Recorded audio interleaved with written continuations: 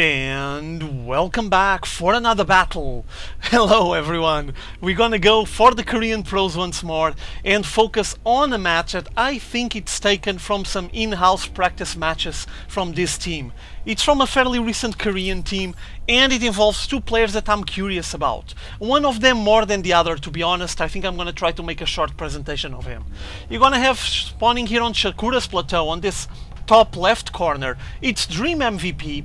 He's one of the members of Team MVP. As you guys know, he's one of the most recent teams in Korea.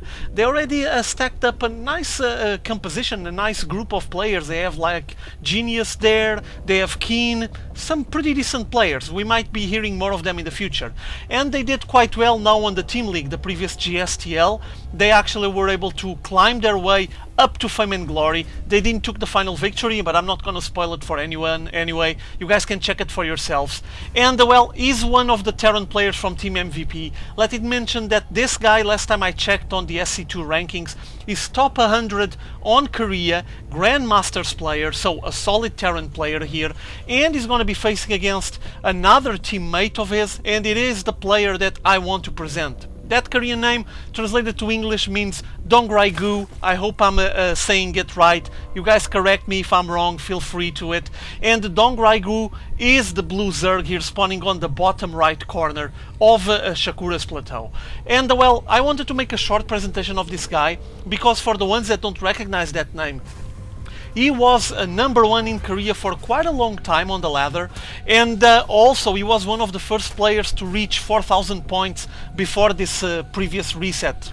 And well, that's a sign that he's very solid, and now Team MVP finally grabbed him. He played on the GSTL like a couple of weeks ago, did very well. He almost did an all kill against Team oGs, including defeating oGsMC and oGsSupernova as well, if I'm not mistaken. So a sign the guy is solid. He's a very good Zerg player, and he has quite a nice reputation in Korea. From what I noticed, people recognize his name, people know that he's probably one of the new blood Zergs showing up in Korea, and I think they're having high hopes for them, like maybe one day having him playing at the same level as Nesty or July Zerg.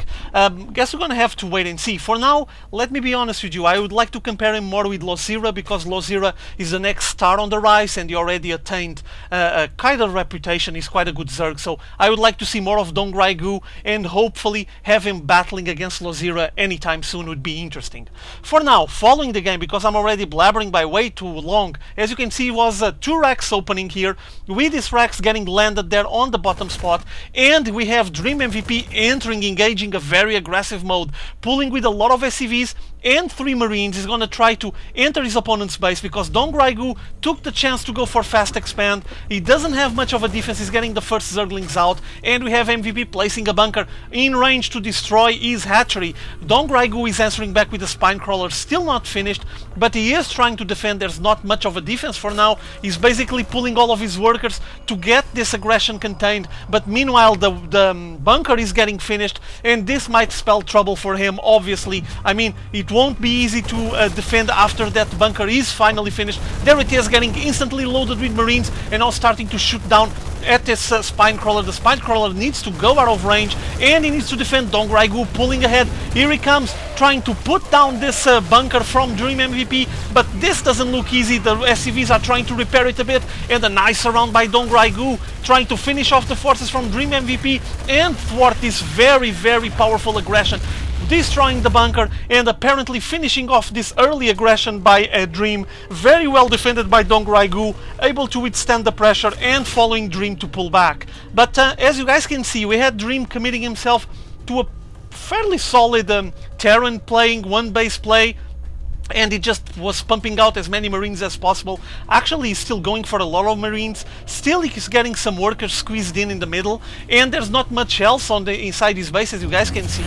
I'm wondering if he's gonna mess up another small group and advance, because yeah, apparently that's gonna be the case. And meanwhile, we have DongRaeGu forces trying to come out of his bases and finish off that SCV, now confronted with that big mass of Marines, and boy, he's gonna be in trouble. We have plenty of Marines here. How's DongRaeGu's defenses? For now, a single spine crawler. There goes the second one down. There's not much else inside his main base. He's been sacrificing so much to be able to withstand this amount of pressure, and he's gonna just try to get defended once more. Incoming the Marines, trying to shoot down that spine crawler. Once again, DongRaeGu forced to pull all of his workers out of the mineral line, with a lot of Marines trying to poke at them and killing as many as possible. Let's take a look at the worker count. It's actually quite balanced, 18 against 17 for now, so not much of a hassle and a worry. But as you can see on the income, you have a bit of an advantage for DreamMvP, and while he was pushing here on this second attempt, this second wave of aggression, he was on the back getting his command center done, so expanding and preparing his 2-base play.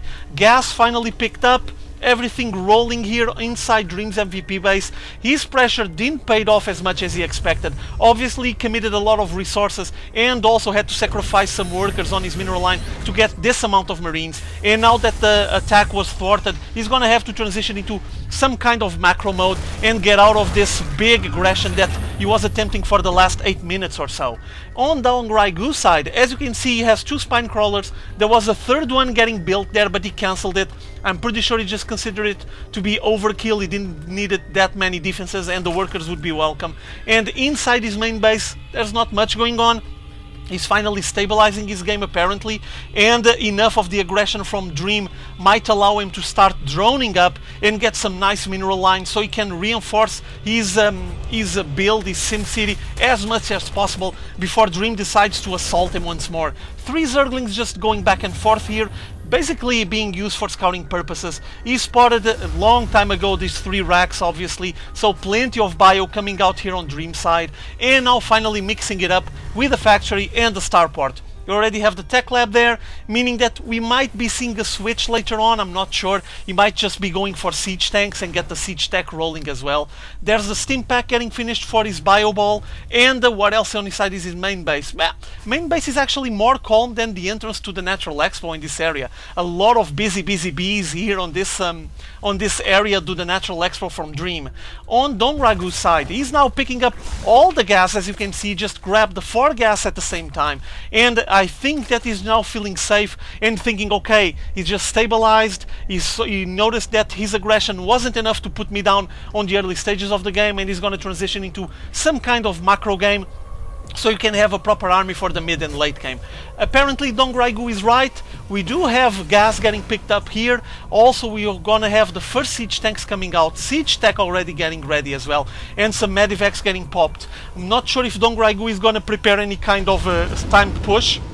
He might be considering something like that based on that stim pack timing. For now we have a medivac getting loaded with Marines, and seems like he's going to try to pass here all the way to the south. He's making a diagonal and try to probably make a drop into his opponent's main base. But oh, those 3 Zerglings spotted the drop.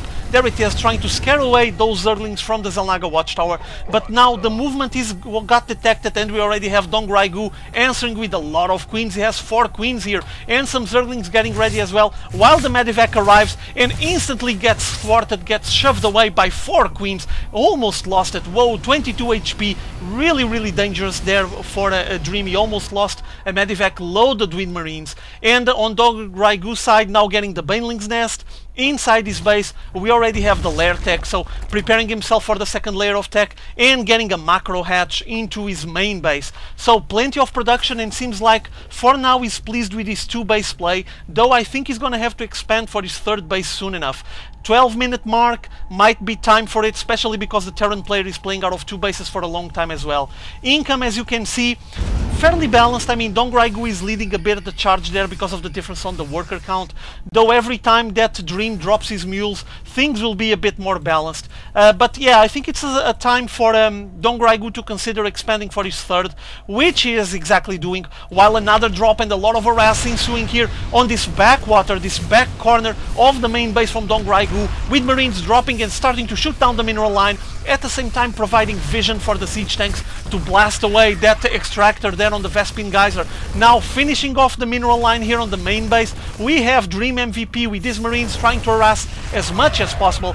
Notice the difference now on the income after this harass. He lost plenty of workers and had to interrupt. He's working here on the main base, on the mineral line on the main base, basically because every time any workers reach this area, they get blasted away by the siege tank, while we have this small batch of marines advancing and trying to finish off the forces here for DongRaeGu. But no, the Queen's playing brilliantly, well defended, and just putting down all of these marines, but now in range of those siege tanks. This is getting really dangerous. Marines gonna get finished off by the Zerglings, I would say. And finally, there's no more units here on this top area from the main base of DongRaeGu, and there's no more range for the units here from DreamMvP. Notice that he was advancing as well with some more marines into the main access to the Natural Expo, and at the same time he's preparing a drop here on the north side. Loads of marines still didn't decide to go and start harassing this third base that doesn't have any defenses whatsoever, but he has this small group here that will be forcing DongRaeGu to keep paying attention to what's going on there,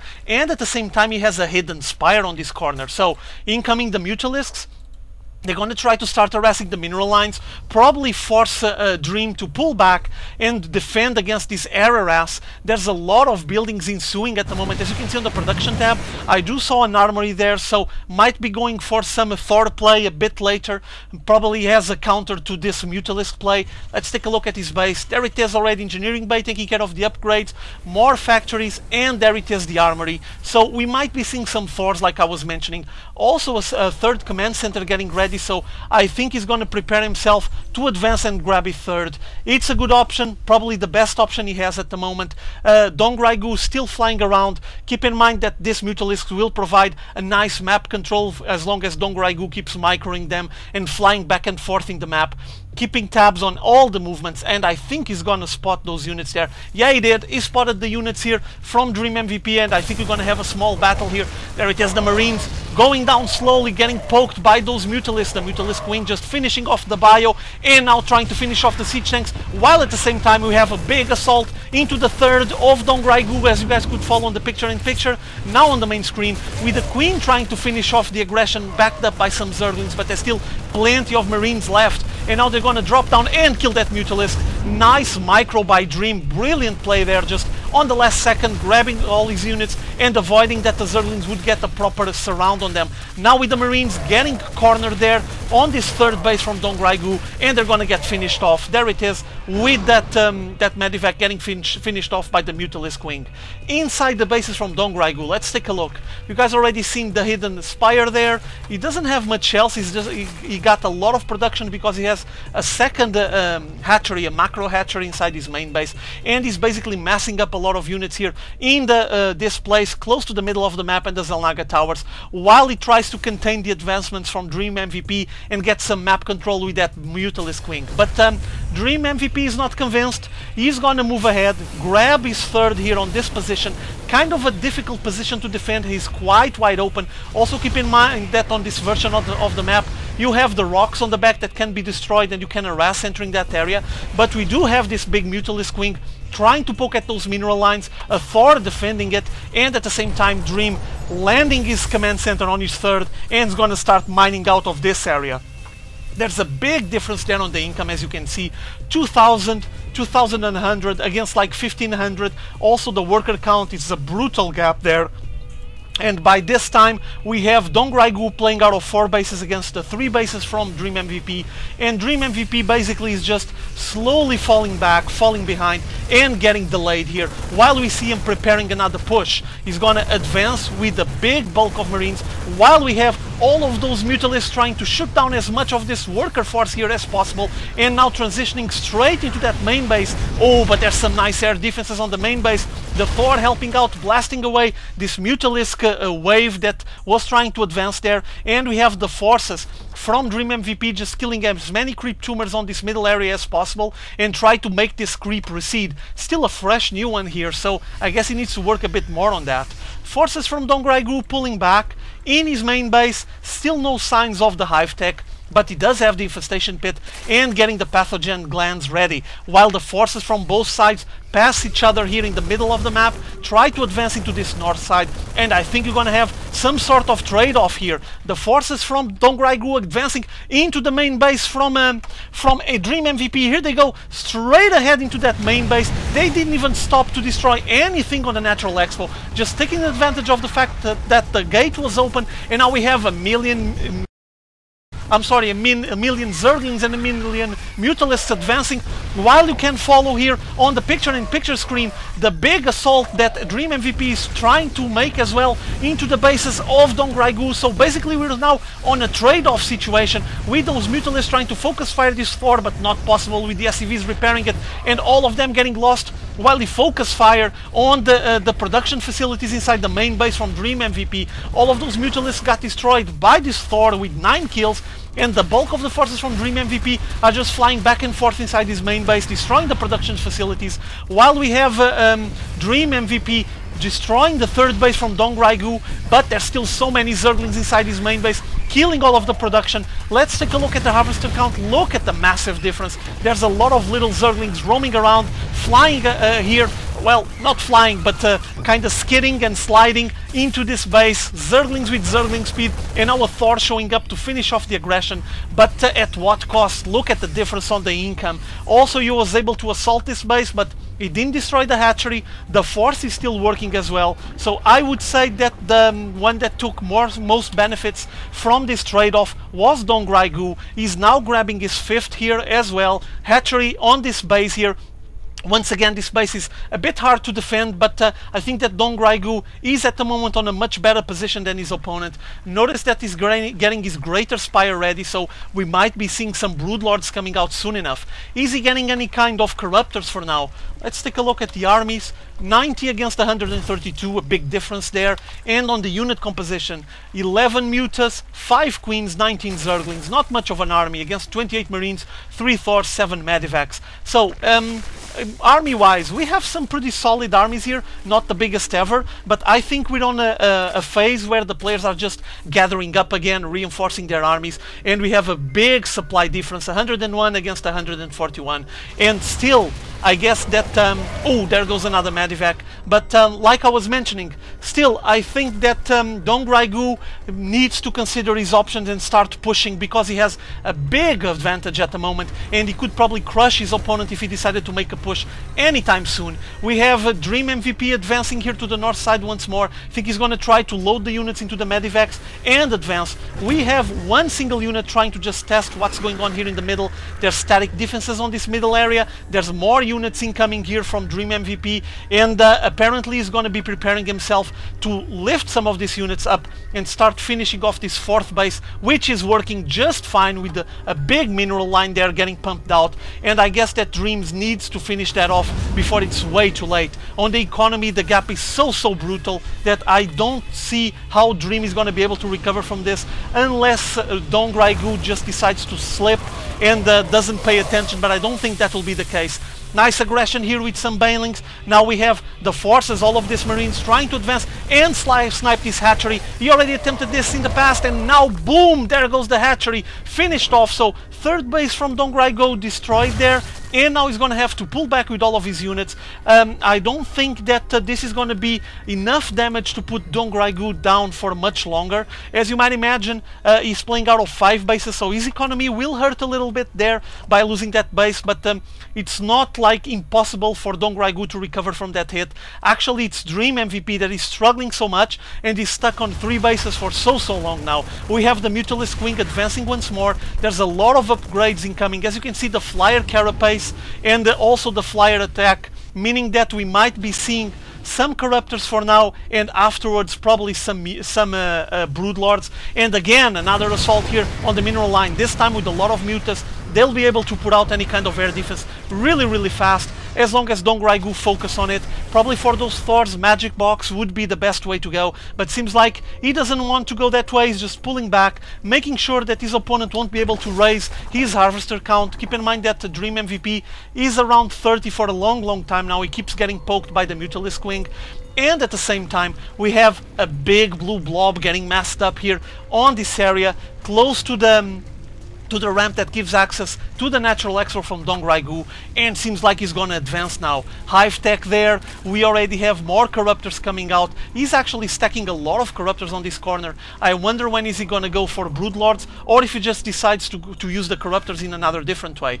Plenty of infestors, loaded with energy as well, as you guys could see. One of them has 151 energy, and now just finishing off that SCV, and well, I'm not sure what to say, because DongRaeGu at the moment is just taking the whole map, controlling the map brilliantly, and not allowing a DreamMvP to expand to what is supposed to be his fourth base. Meanwhile, this mineral line is completely drained, this one is almost drained, and this one is basically the single healthy mineral line that DreamMvP has at the moment. He needs to come out, he needs to do something about that, or soon enough he won't be having anything to defend anymore, because DongRaeGu is just macroing like a beast. As you can see, he's already on 200, his supply is maxed out, and once again he's gonna try to assault here the main base from DreamMvP. This time the defenses were ready. There was a Thor and some Marines hanging here, just making sure that his opponent won't be able to enter and start destroying the production facilities.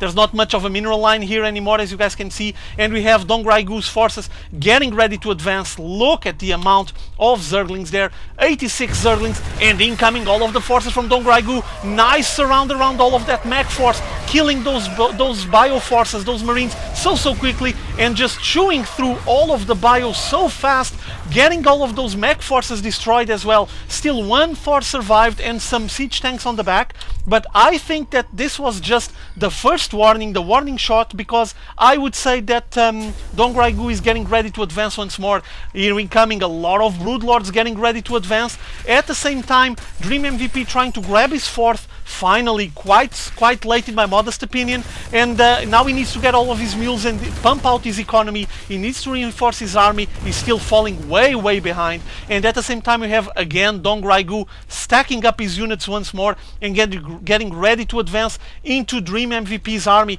And boy, we're gonna have a lot of broodlords here. This is gonna be messy. Broodlords are just gonna wreak havoc into the forces from DreamMvP. I would say he's slowly, step by step, advancing here in the middle of the map, preparing himself to start poking with those broodlings into the units of DreamMvP, leaving his ground army a bit on the back. Interesting positioning here, and now taking advantage of the creep on this area, trying to start killing some of that bioforce. Notice that there's not even much damage being done to the broodlords. The bars don't go down. There's only 2 of them getting hit.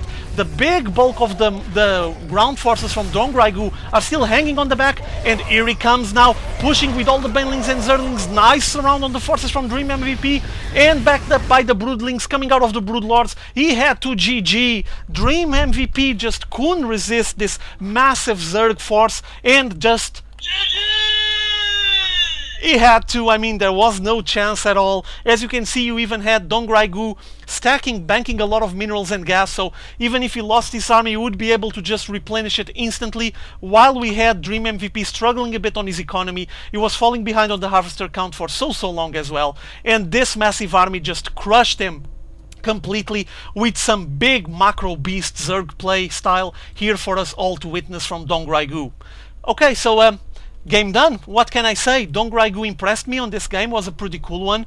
Obviously, this being a practice match, I'm pretty sure he just chose this one to release it because he knew it was a cool one where he could show his skills. I'm pretty sure he also took a lot of defeats as well, but still, it's a guy to keep an eye on, okay? Keep an eye out for him, because he did quite well on the team league, like I mentioned when I started casting this game, and at the same time he's doing fairly well on the ladder, and we might be seeing more of him on Team MVP. Maybe he's the next power monster Zerg, who knows? Okay, game done. Hope you guys enjoyed it. See you all later.